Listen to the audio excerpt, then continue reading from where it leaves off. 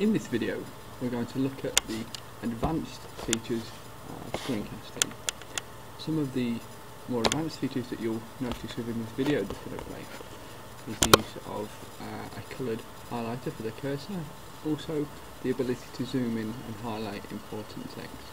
What we're going to do is go through a short video where you can see these things happening, and then following on from there I'll show you how you do these things.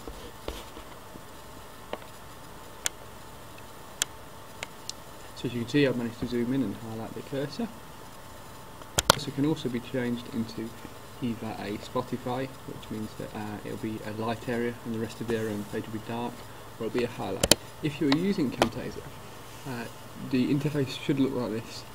It will have a display, like a toolbar, which highlights all of the add-ins that you can do. So it has the call-outs, the zoom in, the ability to add the audio retrospectively. If you're not confident of talking over your screencast first time, you can add in the cursor effects. And then on the top right hand side there was also a little video, a little area which shows you how your screencast currently looks. So here are all the options that you have, so audio, transitions, cursor effects, title clips, and picture-in-picture. Picture-in-picture is the ability to have a webcam and your what the webcam shows will be placed in either the bottom right hand corner, top left hand corner, or wherever you wish on your video. Just allows for interaction with the students and the students to know who they're actually listening to. One of the options, as I said, is cursor effects. If you click on it, it gives you a drop down list of 3 options. They are highlight, magnify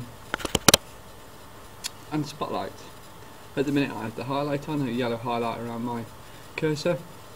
As you'll see when we pan out, the video on the right hand side will now have a yellow cursor highlighted.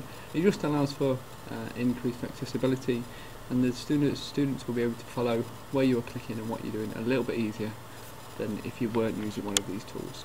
All of these tools can be added in retrospectively. You don't need to be having to be thinking about them whilst you're creating a screencast. They can all be added in afterwards. So as I say, on the right hand side you can see that the cursor is now yellow on the video that I have created. An additional option can be found in the More tab, where you can add in either captions or quizzing.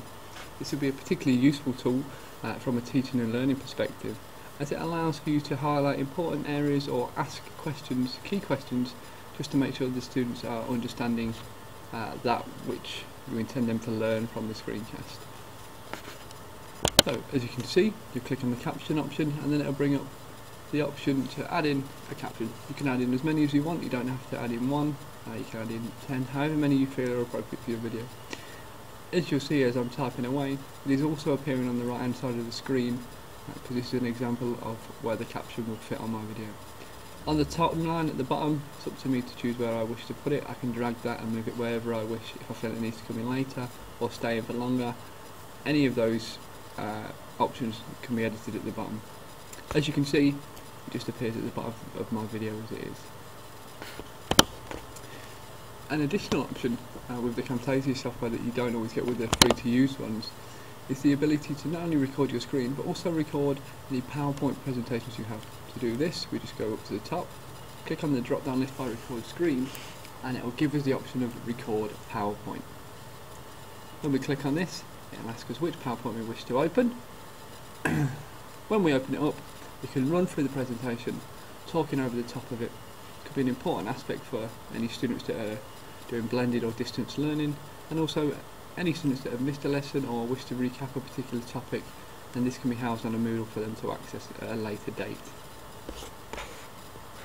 One of the biggest benefits of using this software is that when you come to produce a video at the end, which means to share it and allow everyone to access it, we have many more options. Some of the free to use software is limited to just one option, whereas if you look at the drop down list here, you'll see there are several possibilities for us. Therefore it will make it more accessible for all individuals, and hopefully every learner in our group will be able to access it. There are several benefits of using this software compared to other software. It really is a case of just having a go and seeing what you can do with it.